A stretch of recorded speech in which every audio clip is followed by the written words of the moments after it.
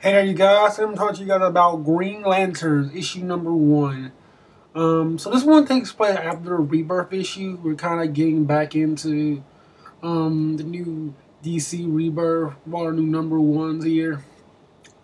And this was a really good issue. I really enjoyed it. I really like the Green Lantern Rebirth issue as well. I think at the end of all the Rebirth issues, like Green Lantern, Superman, Batman, and kind of Wonder Woman were the one I'm most interested in continuing reading going forward. And this one is no different. I love the banter between Simon Bass and Jessica Cruz. I love watching them have to work together. They try to figure out about this alien that's on this earth.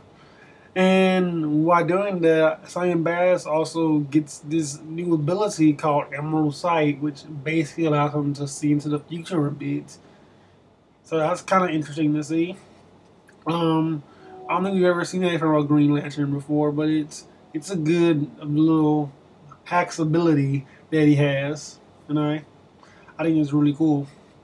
What else is there? I also like the fact that um the Red Land, that this whole arc is based on the Red Lanterns, and that we get to see, well, we get to see a lot. Just like a Cruz does in her normal day life, which I really enjoyed. I enjoyed a bit.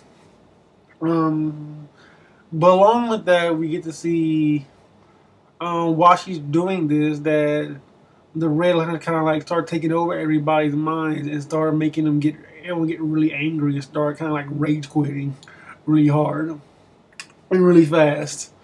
So I thought that was kind of cool and interesting. Something we haven't really seen too much before. And yeah, overall, this was a pretty great issue of Green Lantern Rebirth. I mean, not Green Lantern, but Rebirth, but just Green Lantern issue number 1. I'm gonna probably give this one 4 out of 5 stars. Really, rating is a really good issue. I think it's something you guys should really pick up.